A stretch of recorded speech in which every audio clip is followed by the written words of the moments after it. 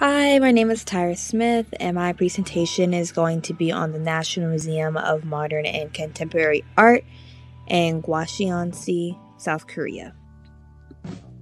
To give you guys some background information about this museum, it opened its doors in 1969, showcasing the history of Korean art.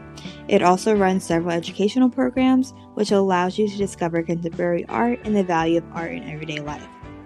The museum contains 4 branches: Gwacheon, Deokshige, Seoul, and Cheonju.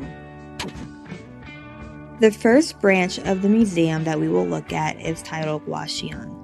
This is devoted to various genres of visual art such as architecture, design, and crafts.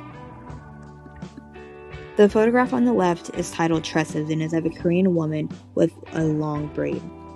The photograph on the right is called Briere, an old woman, digging into the reality of the times and the identity of Koreans with a documentary type of technique.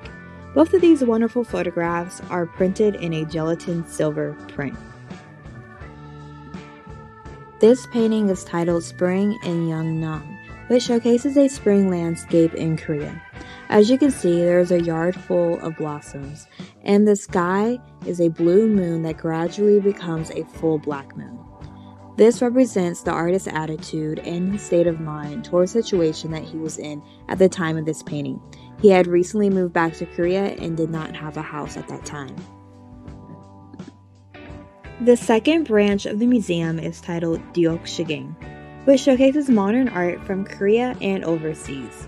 This serves as Korea's first modern art museum. It opened as the Royal Family Museum during the Japanese occupation back in 1938. This painting is titled Sunny Place. The artist here has regarded Impressionism as the most appropriate style and technique to express Korean light landscapes. The house in this painting is the house that he actually lived in, and the girl in the red dress happens to be his second daughter. And as you can see, their dog is out there laying in the sun. This next painting is titled The Spring Season. The artist here uses local colors and themes to depict the customs and lives of people. The background is what I believe is pronounced hanok, which is a traditional Korean house. Women are preparing the meal by slicing and peeling vegetables. He uses various colors to highlight their beauty and the traditional Korean clothing which they are wearing. The third branch of the museum is Seoul, which focuses on introducing global contemporary art. This beautiful piece of artwork, I believe, is titled Civitas Solis, which is the second version. This is made in 2014 and a part of the 2014 Hyundai series in Korea. The title of this artwork is spelled out in English and in Korean by the light bulbs that are planted on the mirrored floor.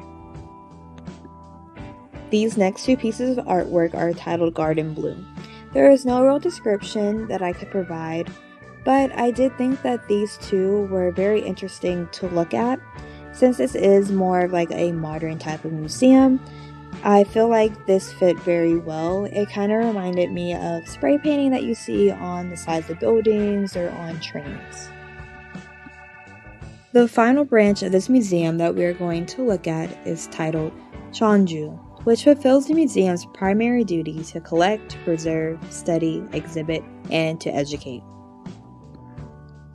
This piece of artwork is titled Translated Vase. When this artist was creating pottery, he would discard the ones with the slightest bit of flaw in them. Then he decided to take the broken ceramic pieces and put them together. So each piece binds another piece and they rely on one another. The artist states that the cracks between them symbolizes wounds. The final piece of artwork I wanted to share with you guys is titled Flower Tree. The application of bright colors and the materials in the flower tree manifests a playful comment on the influence of popular culture and urban lifestyle. Public sculptures with a flower theme are often used to decorate the rapidly urbanized cities in Asia, which are constructed with concrete and steel materials. So let's look at why did I choose this event.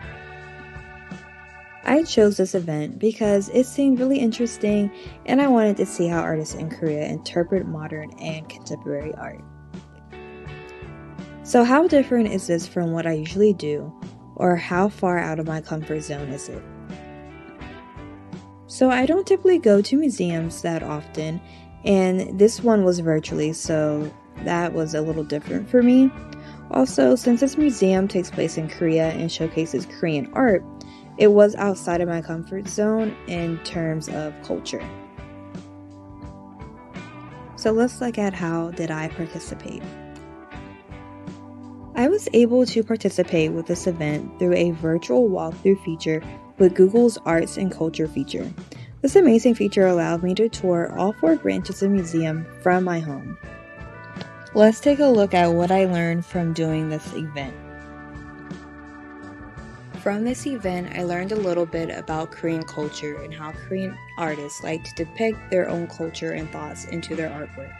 I did notice a lot of bright colors were used to express Korean culture in a lot of these art pieces. I believe this showcases their different customs and the different lives of people. Also, a lot of the artists did really like to express their own thoughts and feelings into their paintings.